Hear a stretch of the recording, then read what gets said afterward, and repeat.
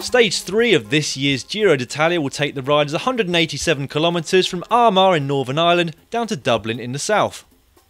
An initial excursion northeast will see the peloton navigate through the village of Loughgall before skirting around into Rich Hill and then Market Hill.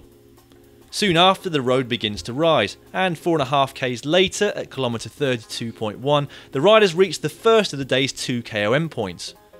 The climb to Market Hill summit is steady, cresting at 232 metres above sea level, and with the breakaway likely gone by this point, we should see a fight between them to take maximum points.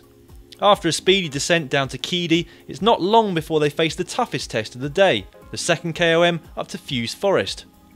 The hardest part of this climb is the last 2.5 k's, and despite its name, the majority of this section is open and exposed to the wind.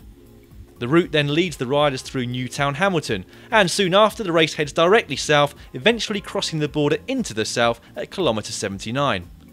Dundalk is the first town to greet the Giro entourage in the south. The race passes directly through the centre, which is where we will see the only intermediate sprint of the day at kilometre 84.5. Here there will be 3, 2 and 1 seconds bonus available for the first 3 riders across the line, but with the breakaway likely to sweep these up, don't expect to see too much of a sprint from the bunch. The following long straight road takes the riders towards the sea and is once again exposed. If the wind is blowing strong, then this part of the course could cause some problems in the peloton. A little while later, at kilometre 97.3, comes the feed zone at Castle Bellingham. The route then goes briefly inland down to Drogheda. They soon head back to the coast though, and at Balbriggan they'll have 50 kilometres to go.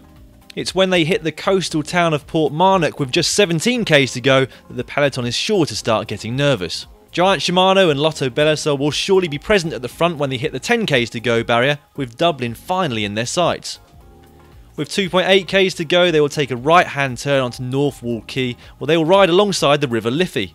It's along this road where the sprinters and their teams will jostle for positioning. With just over a kilometre to go, the riders will do a double left over the river, where they will see the red kite signifying 1k to go.